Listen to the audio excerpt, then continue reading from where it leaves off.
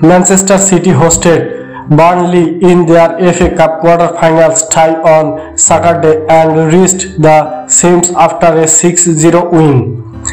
The stage was set at the Etihad as Pep Guardiola's men's welcomed former captain Vincent Kompany back to Manchester, this time as manager of Burnley.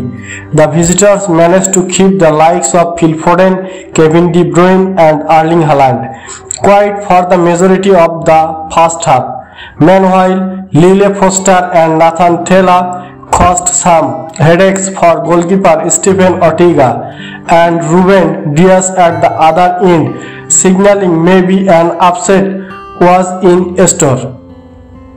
However, in seemingly the blink of an eye, the incredibly in-form Haaland scored 2 goals in 3 minutes to undo all the Burnley's hard work.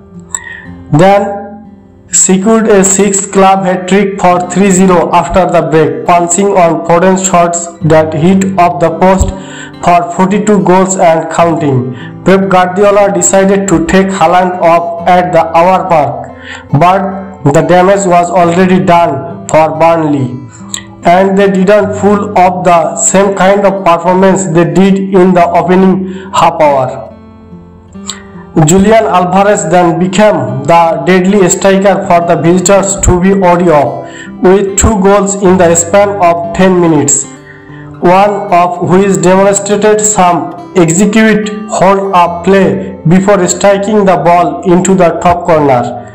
Cole Palmer also scored off the bench to pile misery on Burnley, and Manchester City cruised into the next round. The Premier League side has now scored 13 goals combined over their last 2 games, 8 coming for Haaland. Next up is Liverpool in the league.